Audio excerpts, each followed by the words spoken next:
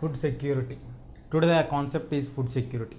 Before going into the details of the food security, earlier, before we got independence, it's like from 1943 to 45, we used to have a lot of food problems, famines, droughts existing in our country. Why do we have during this period the famines, droughts and all these things? What is the meaning of the word famine? What is the meaning of the word drought? What do we get from this? Like how to address these things? Famine means when we get it for a long period of time, like 5 years, 10 years, when we fail the crops to get or fulfill the needs of the people to eat or provide the daily needs, especially the food of rice or wheat, then it is called famine. When it is in a larger scale, it is called famine. When it is in a smaller scale, like a seasonal crop fails, it is called drought. We have an example in 1943 to 45. If you look at the image here, you can get the clarity that in Bengal during the 1943-45 period, nearly 3 to 5 million people died lack of food. Why did we get this kind of situation for us? What is the scenario that led to form of this kind of situation where 3 to 5 million people have passed away without having proper food? We have an example given for us in the image that a small boy who moved on with his brothers and sisters to Kolkata to in search of food.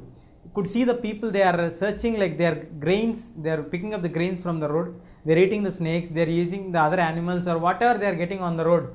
Earlier they were rich farmers who used to do their work in their landless things and all these things, but later the situation made them to do like this, that they are searching the food literally and they are hungry, they don't know what they are doing actually.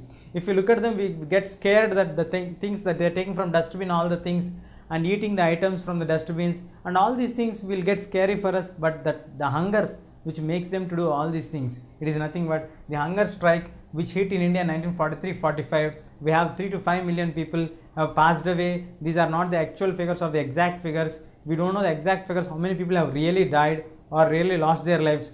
The man or the boy who moved from place to Kolkata in search of food lost his entire family, even his father, because of the lack of the food conditions.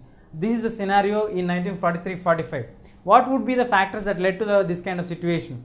We have the rulers of Britishers. That time we don't have a democratic setup or our own rulers to look after or to address the issues here. So the Britishers were self-motivated. They are very much interested in carrying on the raw materials from India to the abroad, but rather than taking care of the Indian people or Indian farming or Indian agriculture.